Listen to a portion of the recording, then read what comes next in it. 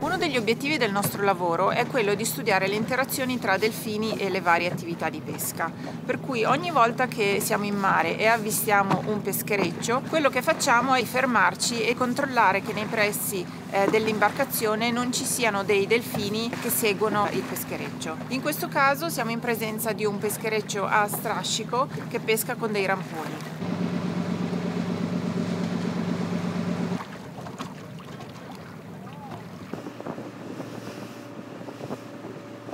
Stiamo seguendo queste due volanti, sono dei pescherecci che lavorano in coppia e trainano una grande rete a mezz'acqua.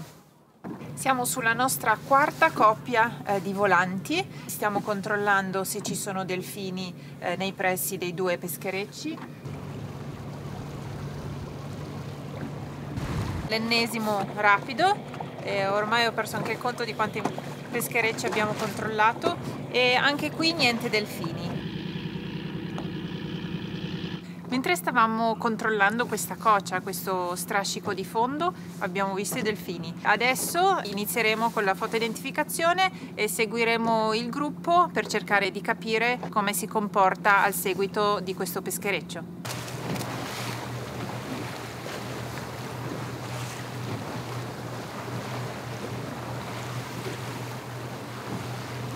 Stiamo seguendo i delfini, è un gruppo grande, quindi bene.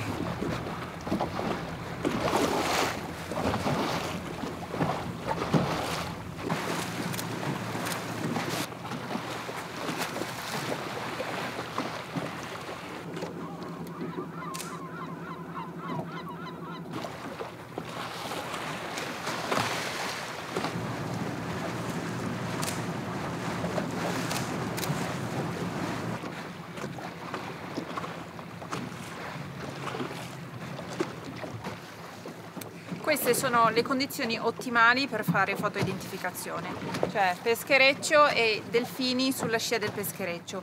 Perché? Perché i delfini mantengono una velocità e una direzionalità costante e quindi dovrebbe essere più facile riuscire a fare delle buone foto della loro pinna dorsale.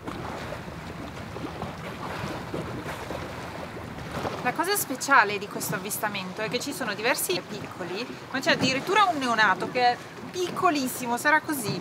E la cosa strana è che uno pensa che in una situazione così ci possano essere pericoli legati alla presenza della rete, eppure le madri preferiscono portarsi dietro questi neonati così che gli possano insegnare come ci si comporta e come ci si alimenta nei pressi della rete. Queste sono informazioni fondamentali per il piccolo che inizia appunto ad apprenderle fin dai pochi giorni di vita. Abbiamo appena concluso un fantastico avvistamento.